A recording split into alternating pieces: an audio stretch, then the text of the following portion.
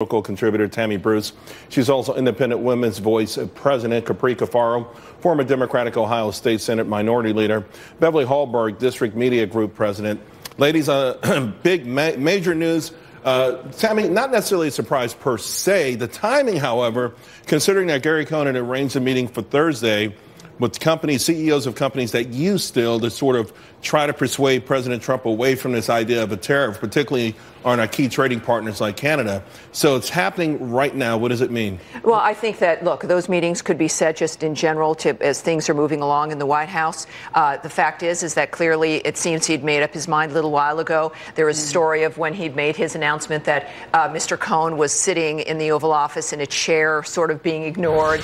And so I think this, to some degree, was inevitable. Look, Mr. Cohn's a Democrat, a former president of Goldman Sachs. For a lot of the more conservative Trump supporters, he was a sign of the globalist dynamic, of the swamp, if you will, in a lot of ways. And certainly a lot of people who are complaining about Mr. Trump's economic agenda have overseen for the last 15 to 20 years the economic destruction of this country, including a massive recession, starting with George W. Bush. So I think it's beneficial that the president has a mentality where he's willing to let people go, where change is acceptable, to get to exactly where we want to get. And I think this also tells you that the president is not going to bend to someone else when he knows who brought him to this stance and to make sure his economic agenda is moved forward. Capri, we saw a tweet alluding to something like this happening very soon. We also saw the press conference that President Trump shared with the president from Sweden. So, again, not necessarily a surprise that this was going to happen. It's been rumored for a long time, although the news that it happened right now is somewhat surprising.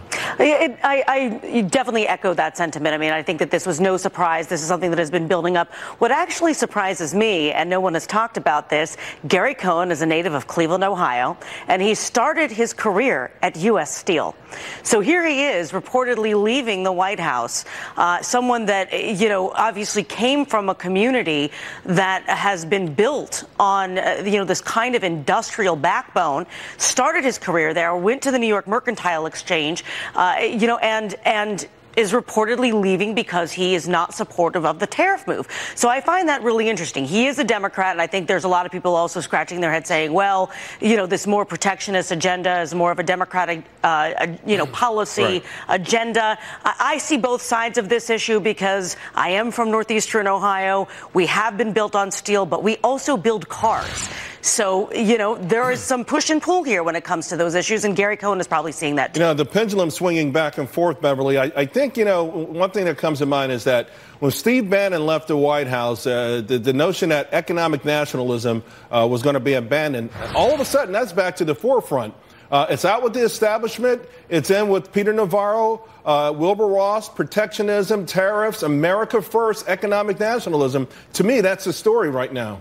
There's really a battle between traditional conservatives, not which Mr. Cohn is, but he is in line with, I think, conservatives. But he is an establishment person. He is an establishment person, but I would say when you even see the establishment Republicans, you had the Speaker of the House come out today, Paul Ryan, going against the president on these tariffs. So I think there is a battle between the Republicans right now. You have even the Freedom Caucus siding with establishment Republicans, taking on the president for his position on tariffs. There's not much legislatively they can do, but I do think we're going to see a showdown which really pits Trump and anyone from a nationalistic perspective against both conservatives, traditional conservatives, and even the establishment. So we're going to have to see what happens. Well, Tammy, we have to see what happens. I thought we saw what happened in November of 2016.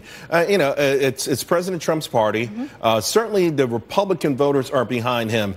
Maybe Paul Ryan could survive, but even he doesn't want to go to a full blown out battle. He'll voice his opinion from time to time, but President Trump really going back to what got him elected. I know we're all surprised when someone actually does that, when they make a promise on the campaign trail and they actually live up to it, no matter how controversial. Well, and let's remember, too, Trump isn't new to this. With his business experience and his history, he, for at least a couple of decades, has been talking about the importance of tariffs and how we're getting harmed by the imbalance of what happens when it comes to trade. trade. So this has been an issue for Mr. Trump for quite some time. At the same time, you're looking at for the nation as a whole, some of this is inside baseball. Right? It's Absolutely. about some of the politics and who's for it and who isn't. What the American people see is his policies to this point really improving their lives, really making a difference, and they're trusting him to really know what needs to happen here. And the judgment will come based on the impact of this. And I would say don't rush out and say that this is going to be a horrible experience for the American people. President Trump knows the ins and outs and the pros and the cons, and he thinks it's going to be a good Now, we thing. should point out that the Dow right now market's off 300 points in after hours trading.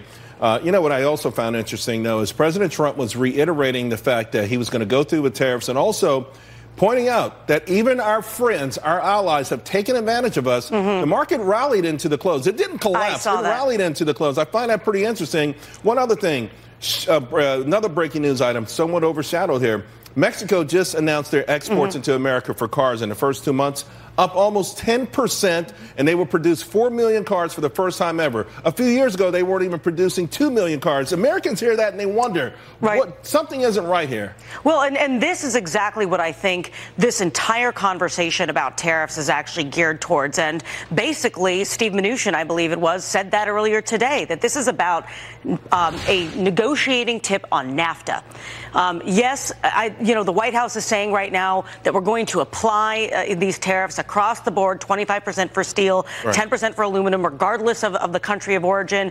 But it's also being said that, look, you can get your exemption if you play ball with NAFTA, and that's what this is about. Let me just add, the president actually said that, in fact, this would not apply to Mexico and Canada if NAFTA went well. So this has been for negotiations from the beginning. Sure. Beverly, real quick on the messaging side of this tomorrow, what do you expect the White House will say?